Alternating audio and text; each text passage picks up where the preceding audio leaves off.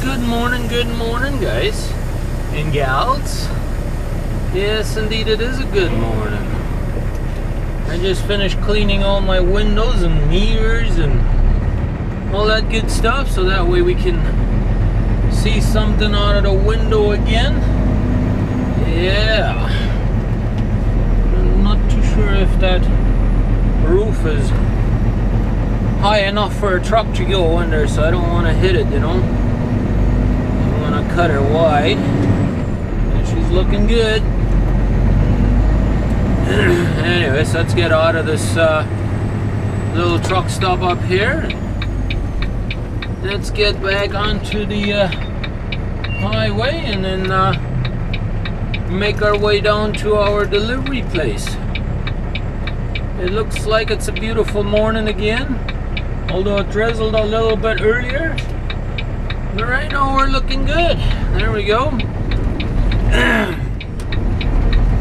Let's make our way to our delivery. Feet, take the entrance to the right on US 127 South, US 10 East, Mount Pleasant. Alright there, RJ, we're going to try that.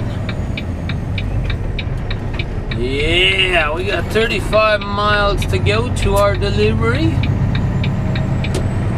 So, we should be there on time. According to RJ, it says 10 minutes to 10. US 10 East Midland. I should be there. So that's awesome. I left perfect timing then, according to me. Yeah. So let's make our way down there and hope for the best.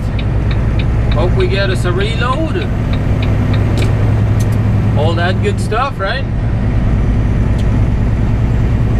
I would not be surprised if I got me a little bit of a load that I don't really like or don't really want, but we'll see. In order to go to this place, I gotta be in the left lane here, it looks like. Gotta go on exit 158 to Highway 10 East in order to get to our delivery place. So yeah, let's hope we get unloaded pretty quick, and hopefully they'll give us a reload there pretty quick too.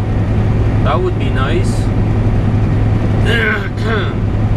But it is actually pretty nice out here though. It's like plus 12 right now, which is not too bad. Reduced ahead. So appreciate you guys tuning in. And let's stick around for the rest of the show and let's see what we're up to today. I have just gotten unloaded, guys. Yep.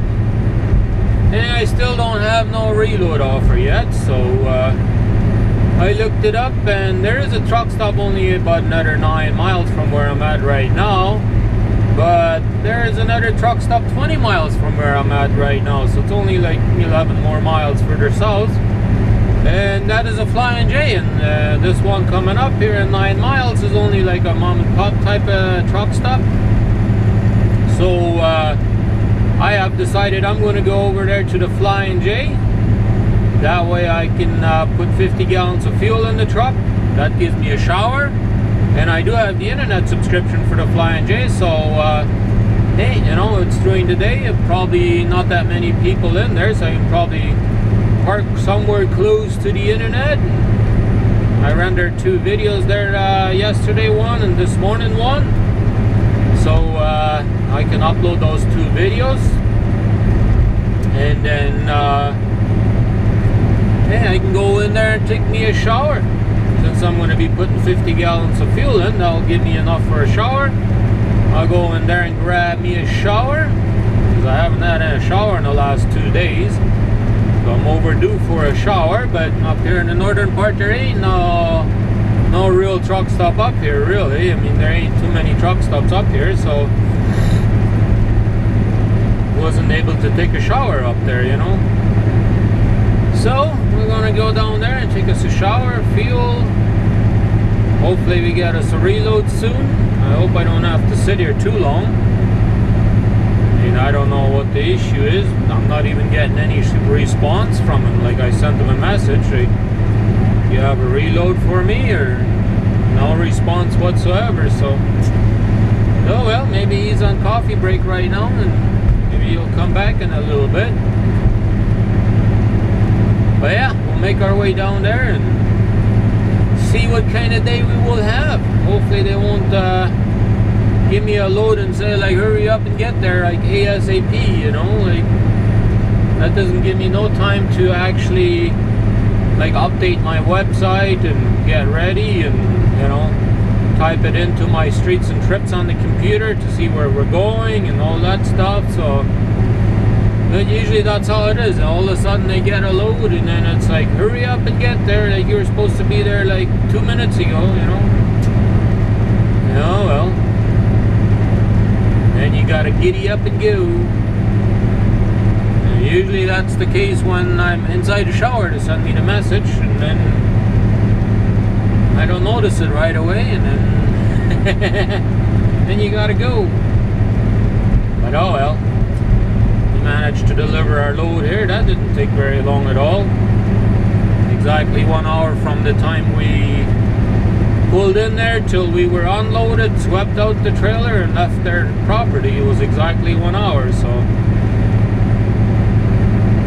I always try to make sure that I sweep out the trailer, so that way we have a nice clean trailer either for the next customer, or if I have to drop the trailer, let's say at the yard somewhere, then at least for the next guy, you know, at least they got a nice clean trailer. And that's Penner's policy too. We're supposed to sweep out the trailers, and if we don't, we get charged $50 if the other person complains that the trailer is not clean. So that's quite a bit of money for $50. You bet I'm going to be sweeping out my trailer. Yep, that's for sure. Anyways, we'll make our way down there and we'll see what happens for the rest of the day. Well, I just finished telling you guys we're probably going to get a load that we got to be there like yesterday. Or, you know, like yesterday we're supposed to be there. No, I was saying as an example, like, you know, they wanted me there 2 minutes ago, you know, and that's pretty much what I got. I didn't even quite get down to the flying J, and beep goes the satellite. I check it out, and so basically I didn't have no time to take a shower or anything. I didn't even take fuel or nothing. I just looked at it. I'm supposed to be at my customer at 3 o'clock this afternoon, which ain't gonna happen. I mean, I didn't even fuel or nothing. I just, you know, put her in gear like right away towards there, and we can, like, the GPS is showing me I'll be there at 8 minutes to 4. So I texted dispatch. I said, well, I'm on my way, but I can't be there for 3 o'clock. I can only be there for 4 o'clock if I have no stop at all, you know. So so they said that's fine, we'll advise the customer. All right, well, yes, then we'll make our way down there and hope for the best. I have no idea what kind of product it is. I didn't even have time to update my website. Just like I was telling you, that's exactly what's going to happen, or most likely to going to happen. And that's exactly what just happened. I can't update my website. I just got to hammer down. I have no time to do anything. I was going to at least take me a shower, but oh well, it's going to have to wait till tonight. We'll have to make sure we stop somewhere tonight. In the area that I'm reloading is an area where it's more likely to get a truck stop that has showers, you know. It's more in the central area again, you know. It's actually only a little bit south of Gary, Indiana there, so it's not too far. So we can probably make our way back to Gary or something like that. Depends on what time we're done loading. Well, I probably don't want to go much further anyways, because that's going to be rush hour going into Chicago at that time. I mean, get there at 4, get loaded maybe by 5 or something like that, and then start heading back home. You know, probably be 5:30, 6 o'clock by the time I get back to Chicago.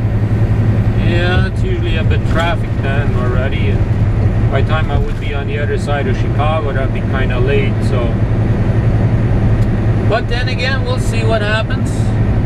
If I push that real hard, then I could probably be home tomorrow night. I mean, it would be late night, but I could probably be home tomorrow late night. If I pushed her hard, I could probably do that. But that's also going to be depending on how long it takes to get reloaded and all that stuff. So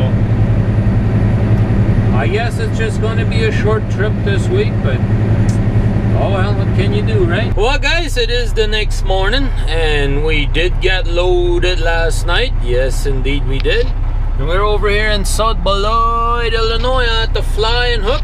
We got us a reserve parking over here. That's why we have that paper hanging there.